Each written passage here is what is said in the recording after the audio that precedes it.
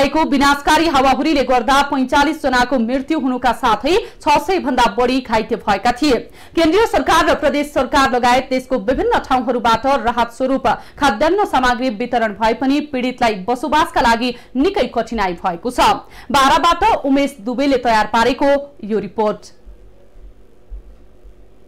चैत्र 17 गते आएको विनाशकारी हावाहुरीले गर्दा बारा र पर्सामा गरी 45 जनाको मृत्यु हुनुको साथै 600 भन्दा बढी घाइते भएका थिए। कतिपय घटनास्थलमै मृत्यु भए भने कतिजना उपचारको क्रममा मृत्यु भए। विनाशकारी हावाहुरी पश्चात मृतक परिवारको लागि प्रदेश नम्बर 2 को सरकारले 3 लाख र घाइतेलाई उपचारको क्रममा खर्च नलाग्ने बताएको थियो। केन्द्रीय सरकारले घर विहीनका लागि 4 कोठे भवनको निर्माण गर्ने जनाए पनि हालको समयमा घरबार विहीन भएकाहरूको लागि नेपाली सेना र सशस्त्र प्रहरीले सहयोग स्वरूप दिएका टेन मेन्टेन नामक टहरामै समय बिताउन बाध्य भएको पीडितहरू बताउँछन्।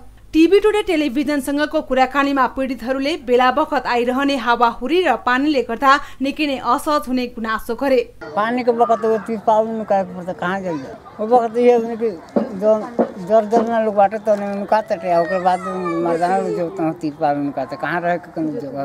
नेपालको विभिन्न स्थानबाट खाद्यान्न सामग्री जस्तै चाउचाउ, चामल, दाल, तेल, भाँडाकुँडा लगायत आइरहेको पीडितहरूले बताए। यता फेटा गाउँपालिका वडा नम्बर 1 का वडाध्यक्ष जयप्रकाश दासले पीडितहरूलाई राहतको व्यवस्था गरिरहेको बताउनुभयो। अस्ति सुरुमा वितरण गर्दाखेरि त्यो राहत सामग्री अलि दोहोरो भइरहेको थियो, कसैले पाउने कसैले नपाउने। त्यो भएर जिल्ला प्रशासन कार्यालयले अनुमति को लागि त्यहाँ बोलाइरहेछ। अब समानुपातिक हिसाबमा जहाँ जहाँ क्षति भएछ त्यहाँ आफै त्यहाँबाट वितरण गर्नको लागि सिफारिस पठाइरहेछ अनि मात्र वितरण भइरहेछ।